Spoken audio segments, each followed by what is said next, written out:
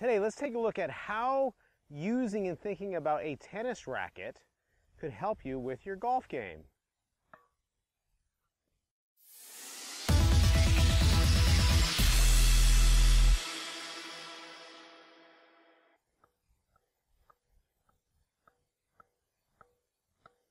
I am not an expert in tennis, but as I bounce this ball on this tennis racket face, I'm thinking about it as a club face.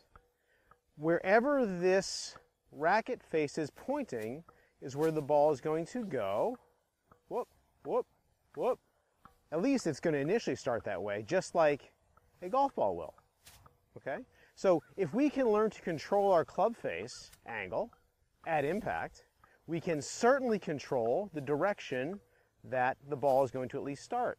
And then we can work with our swing path to figure out how the ball is going to curve.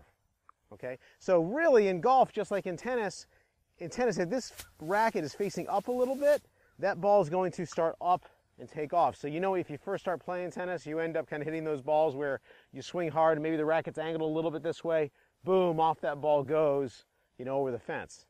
I've been told that really good tennis players have a sense of how to control that club face along with the stroke, like their swing path, to get that ball to hit it hard and put a little spin on it to get that ball to rotate over the net. That's kind of the way that we hit a draw shot in golf, okay? So if we can kind of, I'm going to hit the wrong ball there. If we can tap into what we're trying to do in tennis, it just seems so obvious with that great big face.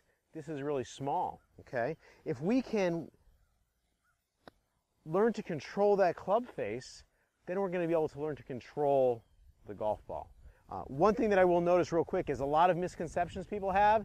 They feel like that club face should be on the target line, kind of straight back and straight through. And what that does is that almost always causes slices.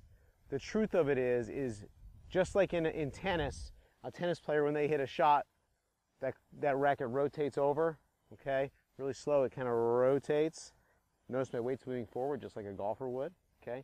In golf, we need that club face to rotate through as well. So what I like to do is we do a drill called the toe up to toe up drill, where we keep track of, okay, the club is parallel to my target line, now the toe is up, and I hit a little shot, toe up that way, okay? And what you can do is you can actually put yourself on video. These new smartphones have a setting on them, really slow motion. For like 50 bucks, you can buy a little adapter to put your phone on a tripod and hit little shots, toe up to toe up, and that's going to help you get a sense of what you need to do to control that club face, okay? So I'm going to try it here, toe up to toe up.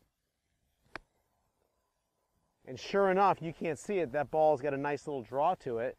And when I finish that swing, the back of my club face, you know, is pointing over towards the camera. So think about tennis.